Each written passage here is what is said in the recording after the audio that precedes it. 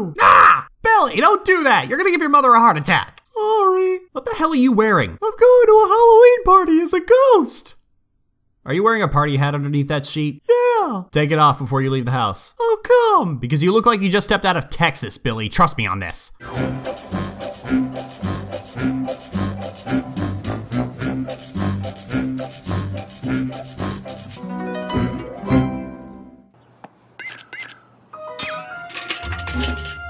Oh no, you don't have any carrots?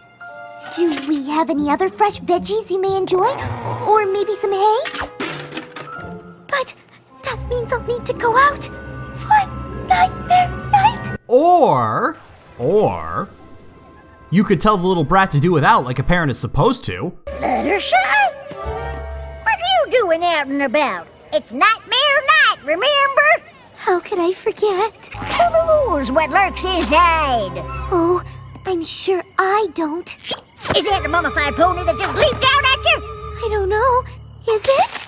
And what's that crunching sound beneath your hooves? Well, f you too, Granny.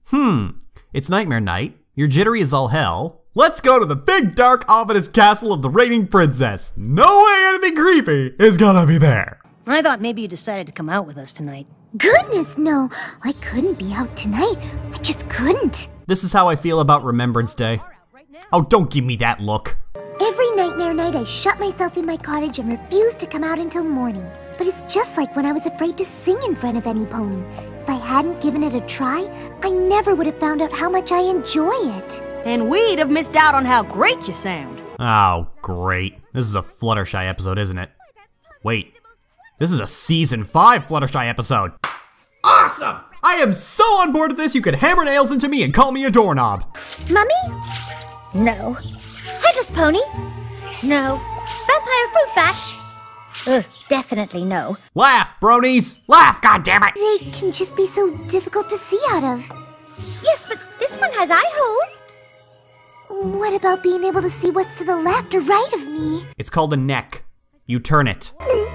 Fluttershy, what's wrong? It's just that, what happens if when my head is deep down in the water, some kind of scary monster appears?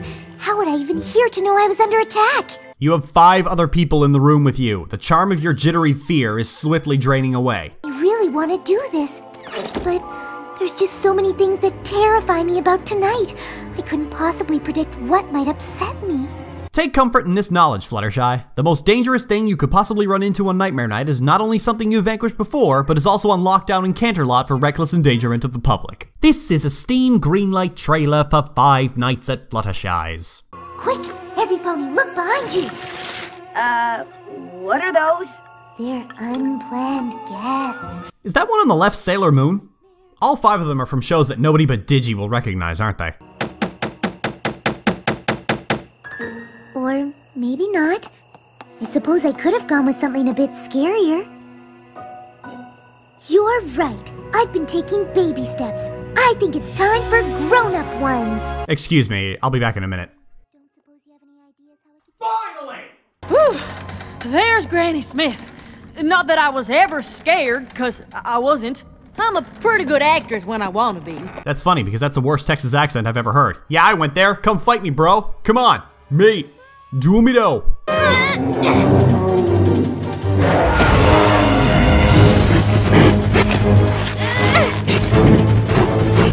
Oh hey, I just remembered. I'm God. We do lots of fun things together, but I'm afraid this just isn't gonna be one of them. Actually, I'm not afraid.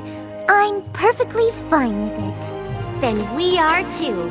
Speaking as a writer myself, I empathize with the fact that it's very difficult to close out on an Aesop without sounding like a f***ing greeting card.